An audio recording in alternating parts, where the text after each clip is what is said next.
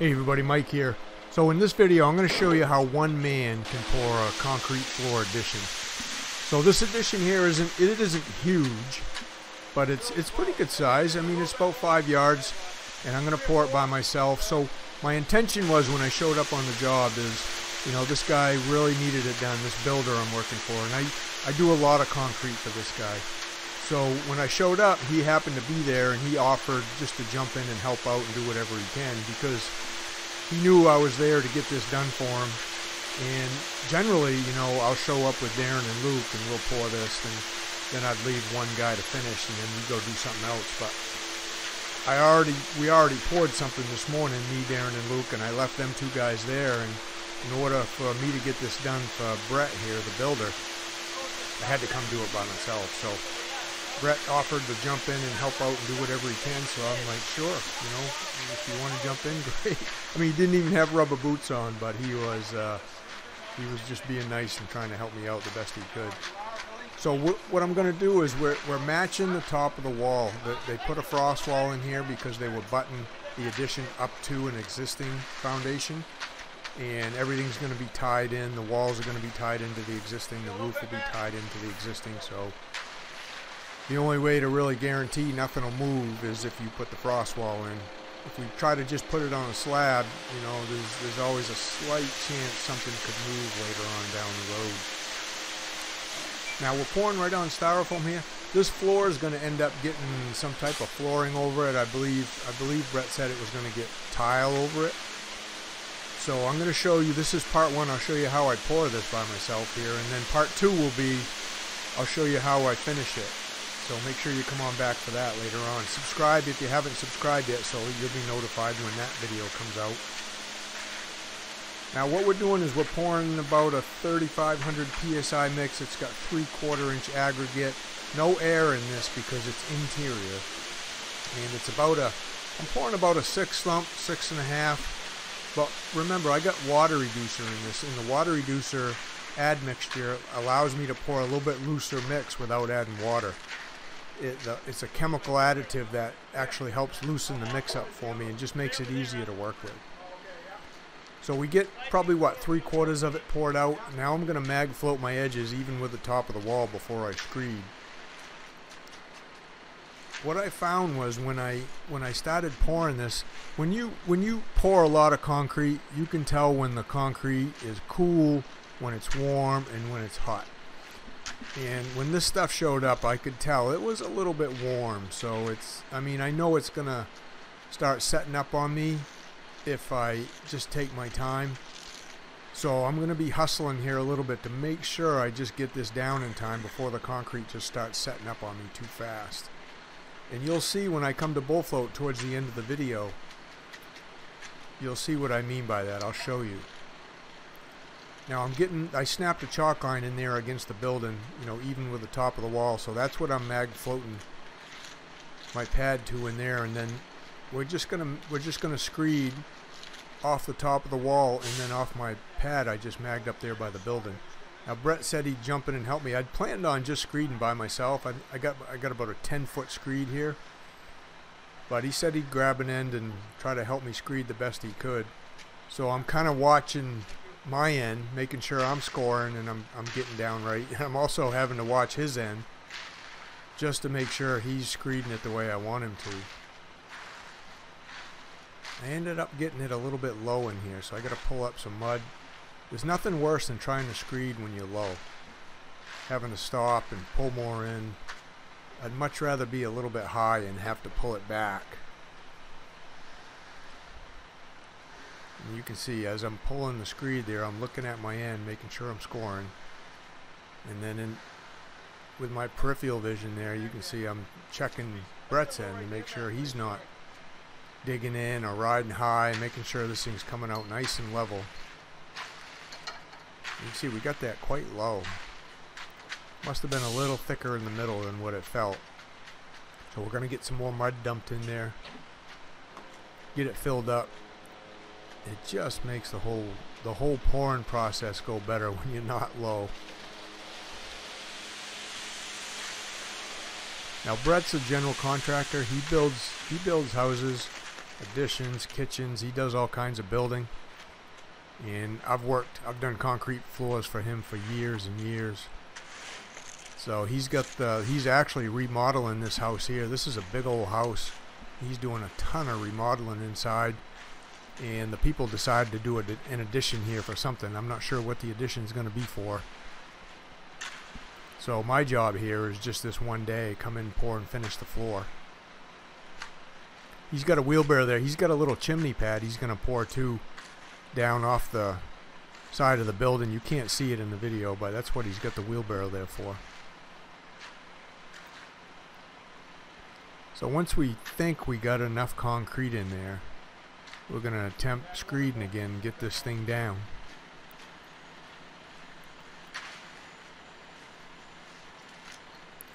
I'm going to shrink that up that side a little bit because the foundation, you can see it kind of juts out towards the wheelbarrow a little bit.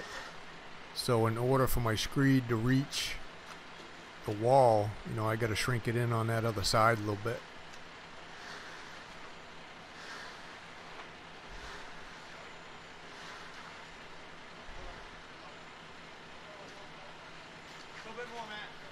I just couldn't seem to get enough concrete where I needed it in here. I had to keep stopping and pulling it up.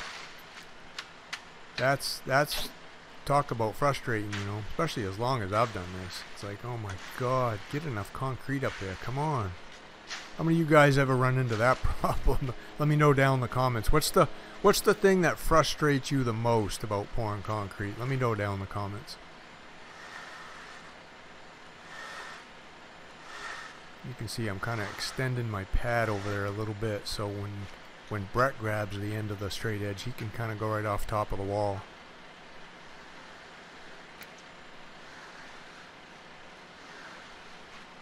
When I screed with Darren and Luke, you know, we have the same type of screeding motion, so everything feels exactly the same. When you screed with somebody new, the motion is different. Like I always try to match the motion of the person I'm screeding with, but when you don't screed like this every day, you know, you don't know that stuff. So Brett's kind of going at his motion and I'm going at my normal motion, which means the screed isn't exactly fluent, I guess, if you want to call it that, but it's good enough to get the job done here.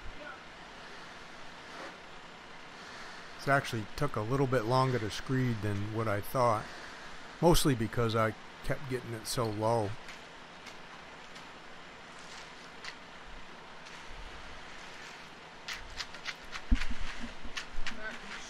I'm going to have to drop that chute down and get a little bit more concrete in here just to get enough to finish up. But the process, you know, is basically the same. Pour out your concrete, mag float your edges, get it screeded, get it down, get it screeded, and then you'll see how I'm going to bull float this. Now remember, I said it felt like the concrete was warm, so it was setting up on us a little bit. Not like crazy, not so fast that we couldn't get it down, but you could feel it. You could feel it in the screed. I could feel it when I was magging, and I'm definitely going to feel it when I bull float here, which I'll show you. Now Brett's going to get ready, and he's going to fill that wheelbarrow and then go dumping his chimney pad. And then I'm going to finish screeding this and then start bull floating it.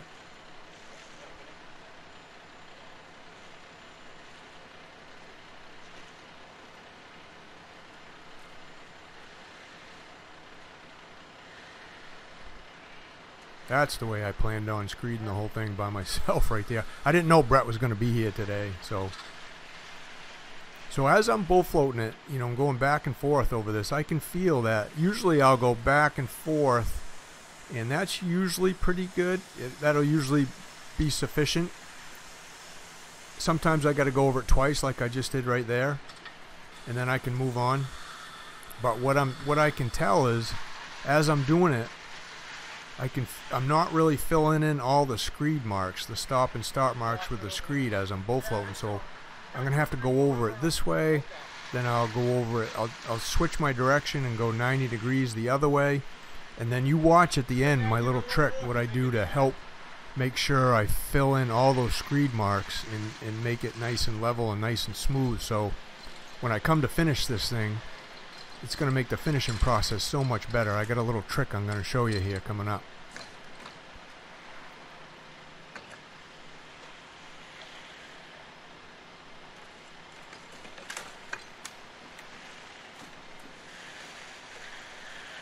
This is my old bull float too. I have a lot better bull float with a knucklehead on it, so I don't have to move the handles up and down, but that's on my other guy's truck. This is the old one I just keep on my truck in case I do have to pour something by myself. I don't pour too much by myself anymore at my age. I'm 56. You know, when I was in my 20s and 30s, I did a lot. You know, I'd do 20, 30 yard floors by myself if I had to, but I try not to do too many more of them at this point. So I don't know if you can tell, if you can still see some of the screed marks in there. I can see them a little bit. But what I'm going to do now is I'm going to take a little bit of that extra concrete from where I screeded right there. I would have had to take that out anyway, and put it right on the bull float and add a little bit of weight to it. So when I add a little bit of weight to the bull float and then I start bull floating, it really helps smooth out that surface when the concrete's starting to stiffen up a little bit. Just makes it bull float that much easier and nicer. That bull float's really kind of light, so there's not much weight to it. If you add a couple pounds to it like I did, it's gonna bull float out much nicer. So how many of you guys use that little trick? Let me know down in the comments too. You could put anything on it for weight. You know, I've put a couple rocks on it before, or bricks. Even some of those metal stakes I use sometimes for setting up a slab, I'll put them on it if I have to.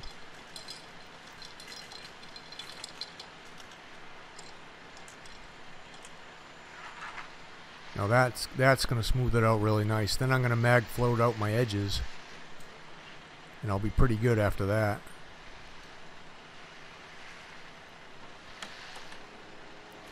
So that's basically how one man pours a concrete floor addition by himself with a little bit of help from the builder. If you guys, if you guys want to learn how to pour concrete like I do, you can join the Concrete Underground. The link is down in the description below. I have all kinds of trainings in there teaching you about all the different types of concrete that I pour, about how to run your own concrete business, and how to pour and finish concrete. That's all down there in the Concrete Underground, guys. You can see how many times I went back and forth over that. Now I finally got it smoothed out. Now all I got to do is just smooth out my edges, and I'm going to mag float that. Make sure where Brett screeded, make sure those edges are nice and level and flat before I just leave this to harden up and come back and finish it later. You can see I had to dig out a tiny little hump there and fill in a little low spot.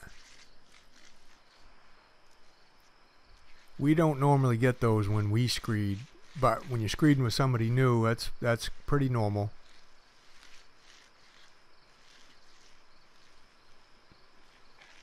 But that's the basic process. If you've got a little addition like this, you're going to pour it yourself. Now you kind of know what you're up against, how much work it's going to be, how much time it's going to take, how fast you got to move. It's really not as easy as it looks. It looks like it might be kind of easy, but there's quite a process to it. And you kind of want to have a little bit of idea what you're up against before you just jump in and do it. And that's why I make these videos. If you guys like these videos, if you think they're offering you some value, please smash that like button. I'd really appreciate it. But you can see how I'm making sure everything's nice and smooth before I just leave it and let it firm up. Before I come back and start my finishing process, I want to make sure everything's nice, everything's smoothed out, and it's right where I need it and I want it before I come back and start finishing. So that's the basic process, guys, how to pour a concrete floor addition by yourself. Thanks for watching, guys. Come on back. We'll see you on the next one.